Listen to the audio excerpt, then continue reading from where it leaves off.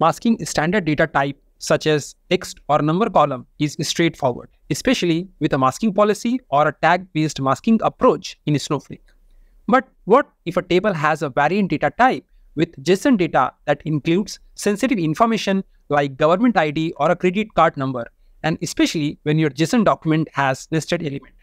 How do you mask an attribute that are part of such variant data type while keeping other information visible to your end user or a data developer? Let me explain what I'm trying to say here. Let's say we have a standard customer table as shown here.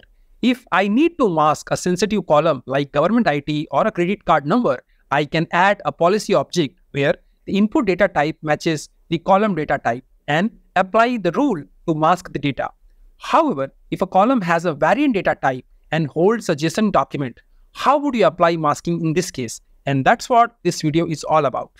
This video will explain column-level security in Snowflake for those sensitive attributes that are part of variant data type, so-called semi-structured data like a JSON files, including its limitations and tricky technical interview questions that may come up in your job search.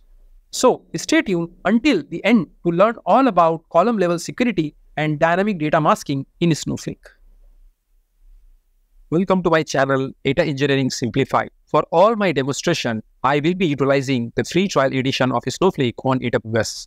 Make sure to adjust the video quality to 4K since all my recordings are in that resolution. To speed up your learning process, consider increasing the playback speed to 1.25x or 1.5x. For direct communication, feel free to message me on my Instagram account if you are interested in systematically enhancing your Snowflake skill.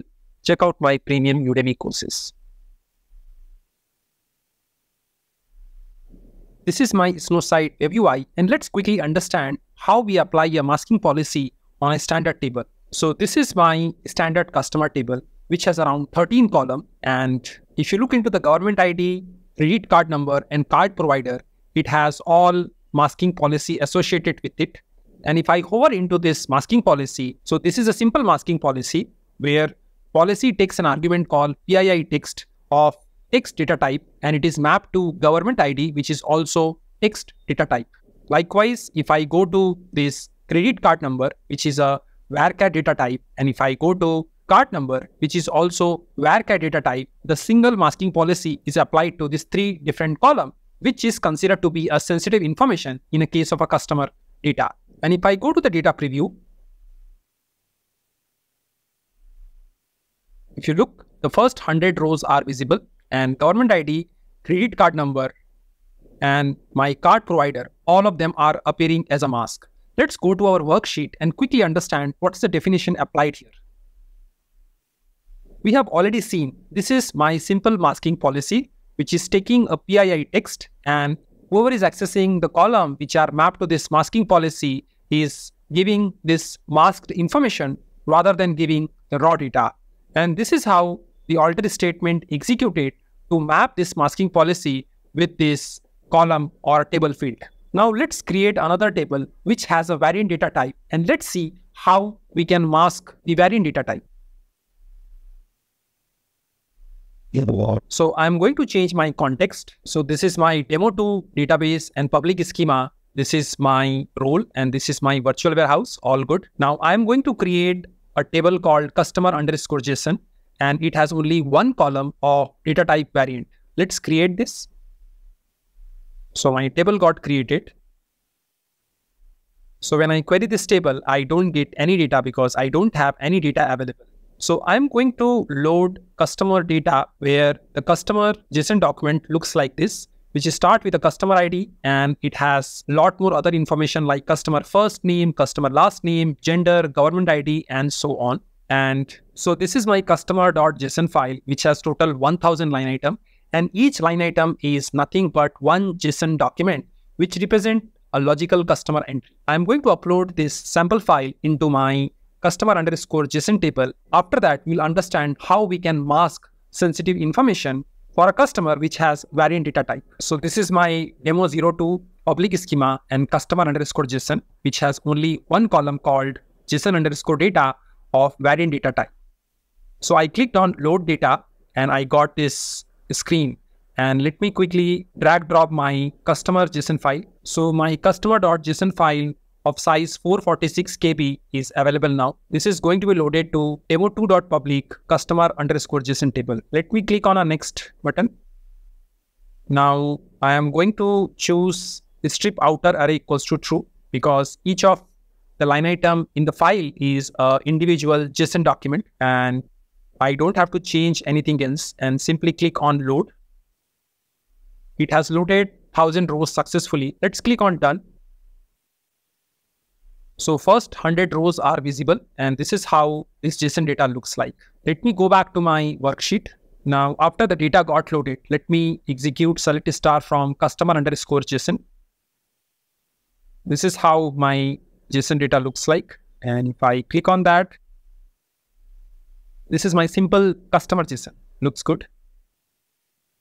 Now, if I have to extract each of this element, I can give the name of the column and then I can give a colon notation followed by the customer ID, which is nothing but this individual element, which is available at the root level. So I can give the name of the column, colon, followed by the attribute name. And we all know whenever we are accessing any element from the JSON document, the attribute has to be case sensitive, else it will return null.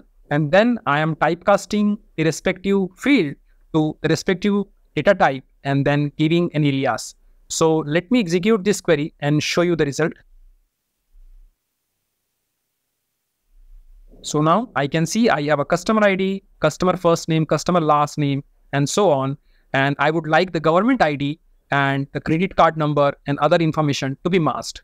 We will first try with the government ID and we can follow the same approach for other sensitive columns.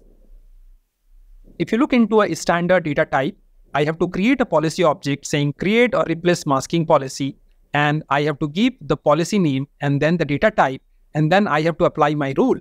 Okay, we are going to follow exactly the same approach. However, there is a difference.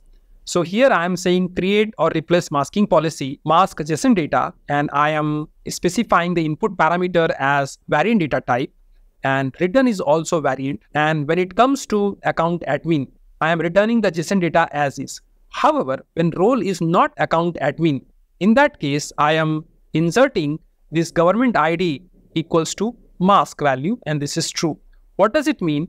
It will take the JSON data and it will try to find this government ID, and wherever it has this government ID, it will insert this new element. Okay, so now let me create that. So my masking policy is created. Once my masking policy is created, I'm going to alter my customer_JSON table and modify the JSON data column and set this masking policy. Let me execute this. My statement got executed successfully. Now let's run my select statement. And let me click on this. Now, if you see, this government ID is coming as a masked, but rest of the other information is very much visible. Okay.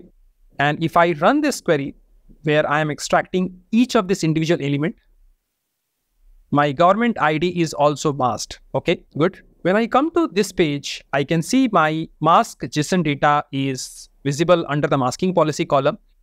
When I hover onto this masking policy, it simply says the column is masked, but which particular attribute is masked, not visible through this approach. And that is what the difference when we try to mask a variant column versus a standard data type.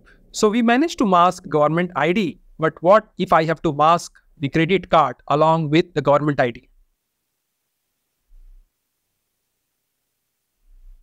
Before I apply the new masking policy, I have to unset the, and this is the command. Now I am going to define another masking policy called mask JSON data v2. If you look the line 70 to 73, so here I have a nested object underscore insert function, where the first object insert is going to replace my government ID with a masked text. And then the return of this is going to be part of the external object insert function.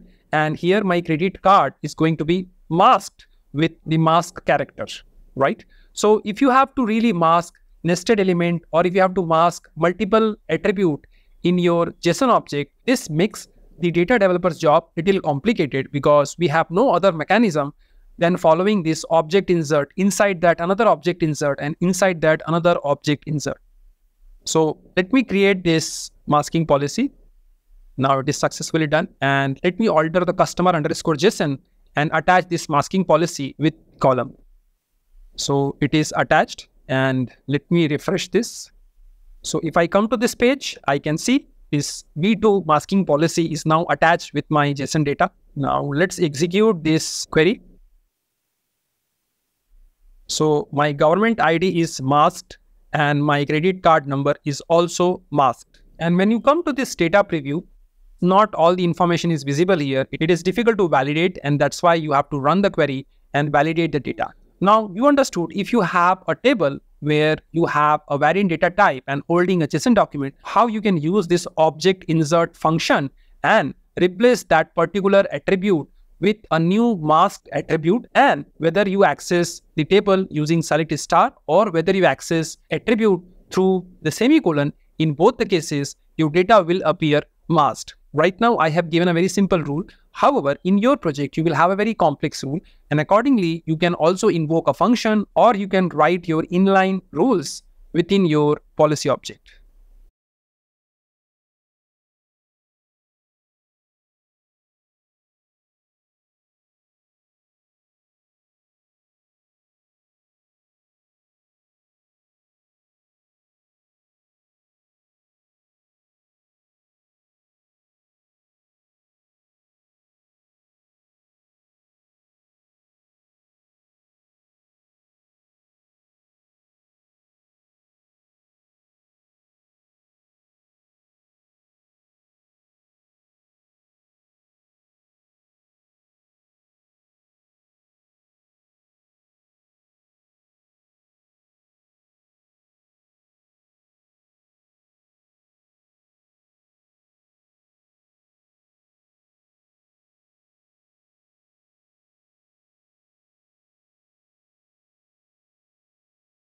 Hope you got something valuable from this video.